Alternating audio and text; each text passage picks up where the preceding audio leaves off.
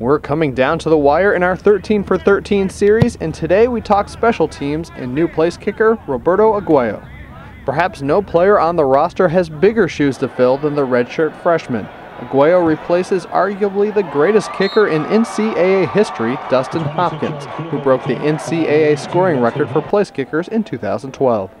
The good news for Seminole fans is the fact that Aguayo has a powerful leg, evident by the 58-yard field goal he hit in the spring game.